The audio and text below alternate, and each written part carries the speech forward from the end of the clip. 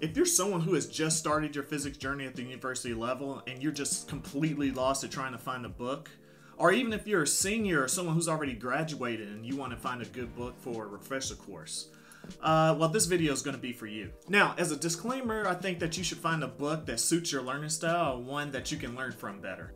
Now, far too often you always hear of students that complain about the recommended book that they need for their class.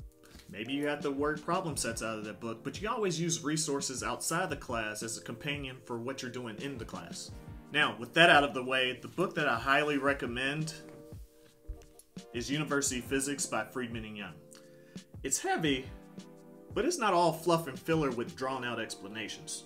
Now, this is a textbook I definitely recommend for new undergrads, but this is also a great book for upper level students who want a good refresher. This book covers all the courses that you will come across during your physics studies.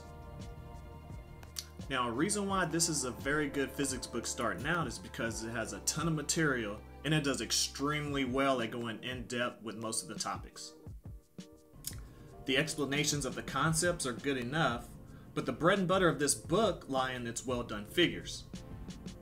Many people are visual learners and they can't really just read a dry textbook all day as if it was a manual of some sort in which all it is deriving equations. So you get a blend of both, the best of both worlds. You have some derivation, but you also have some picture diagrams to help solidify your understanding of the material. There is a generous number of thoroughly explained numerical examples, as well as well thought out problem sets at the end of each chapter. If you're using this book with Shams, you will definitely have a better time at understanding and succeeding with each of the subject matter. To highlight more on the problem sets, they're extremely useful and I really liked how they show how to work the problem out instead of just trying to sell you a separate solution manuals, just as many of the publishers try to do.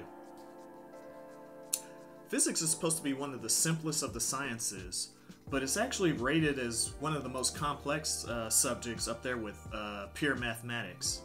One thing that this book actually helps is that it takes that intimidation factor off whenever you're starting your university level physics.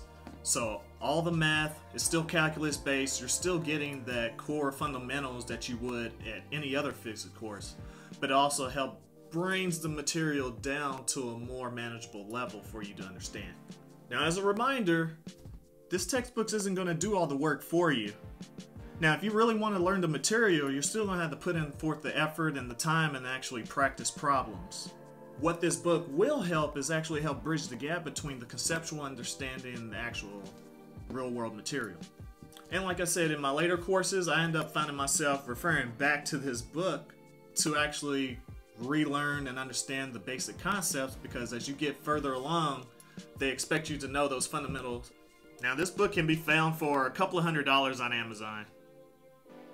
I don't reckon you do that. Of course, you can get this used, or you can find some older versions. This is the 13th edition, so you can always find the previous editions to find one that's more price suitable. I actually purchased this on eBay, used for around $60, which is actually pretty good. But when I got it, it actually looks brand new. I'm actually surprised at the condition. If this is new for around $60, yeah, I'll take used all day. But yes, there are other ways for you to save money if you need to get a hand on this copy. Now, you can probably get this version for free, wink wink, as a PDF if you search online. Either way, I recommend everyone have this book in their physics collection. Please let me know in the comments below on any books that you recommend. Tell me if you have this book, if you read it, tell me what you thought.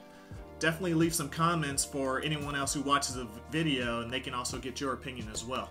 With that, I hope you enjoy the video. I hope this video found some value for you. Definitely pass this video along if you know anyone who's taking any physics courses, or any other freshmen, or anyone else that you think could benefit from this. Until then, I hope you have a great day. Take care.